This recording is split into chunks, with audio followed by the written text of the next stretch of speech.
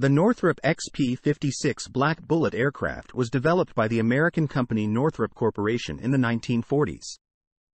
This unique plane attracted attention with its distinctive design, intended to reduce frontal resistance, as well as the use of bold, innovative technologies. In the run-up to the war, the Army began to receive funding for the development of modern weapons. Part of the funds was allocated for the development of new fighters. The Air Force leadership wanted such an aircraft to surpass all existing fighters in speed, rate of climb, and armament.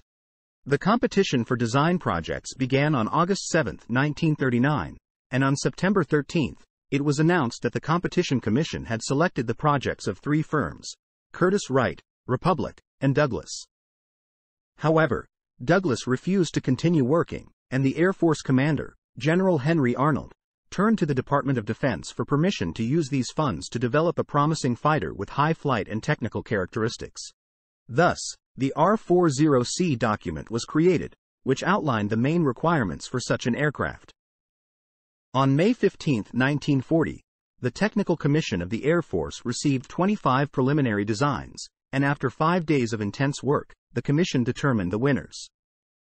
They turned out to be Vultee with the V-84 aircraft, in the future, XP-54, Curtiss-Wright with the CW-24B, XP-55, and Northrop with the N-2B, XP-56.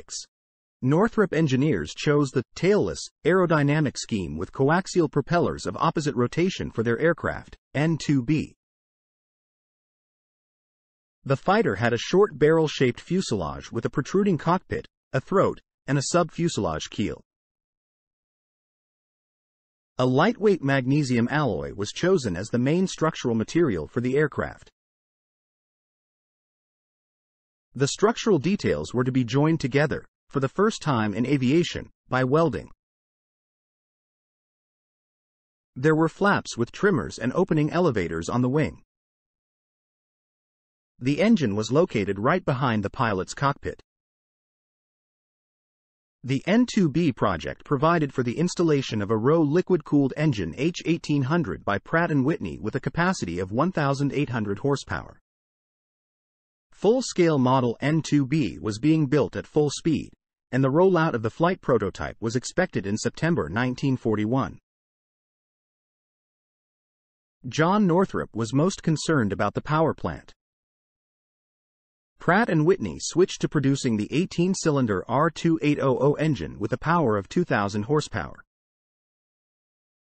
As a result of negotiations, representatives of Pratt & Whitney convinced John Northrop to install the 2,000 horsepower R2800 engine on his fighter. The new power plant significantly worsened the initial calculated characteristics of the fighter.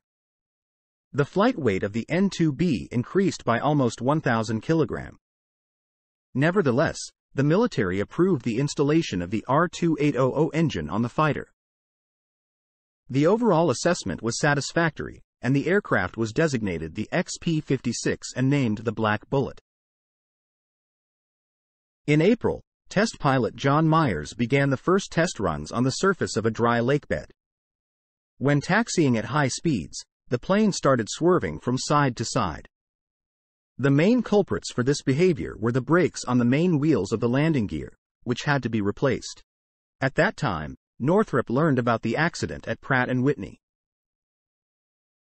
The power plant of the XP-56 underwent bench testing, and during one of the stages, the propeller blades were torn off by centrifugal forces. The designers decided to thoroughly inspect everything related to the power plant.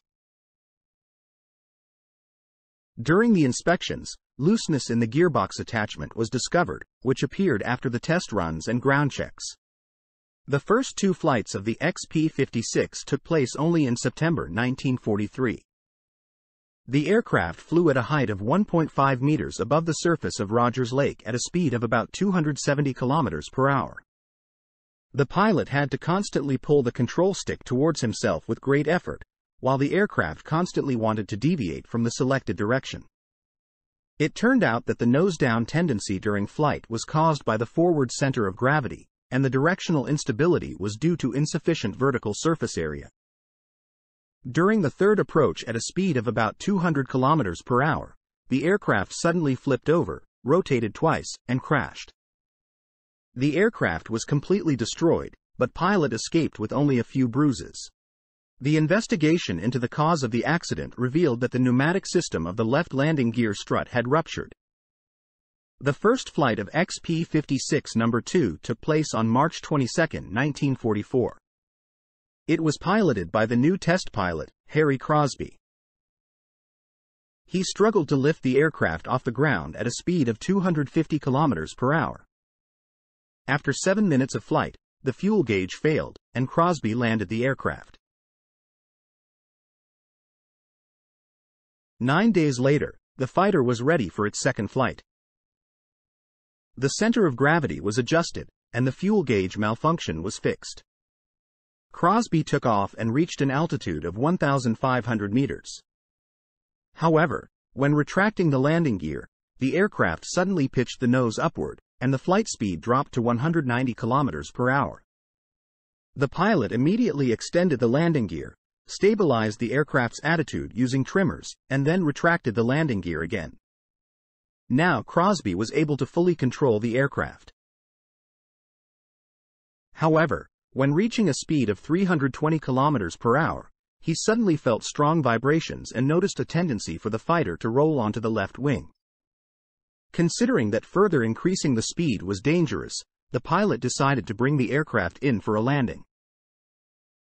The company's specialists decided to test the aircraft in the NASA wind tunnel, but it was constantly occupied with more important research. While the XP-56 waited for its turn, Crosby made several more flights that added another item to the list of troubles. The Black Bullet had an inexplicably high fuel consumption. After the 10th flight, it was decided to halt further testing and development of the fighter.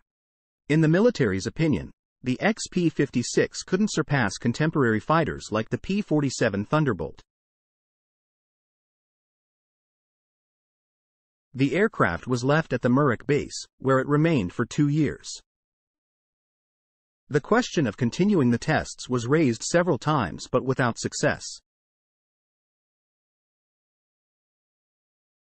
In 1946, the XP-56 was removed from the list of aircraft awaiting flight tests and was transferred to the Smithsonian Museum, where it remains to this day.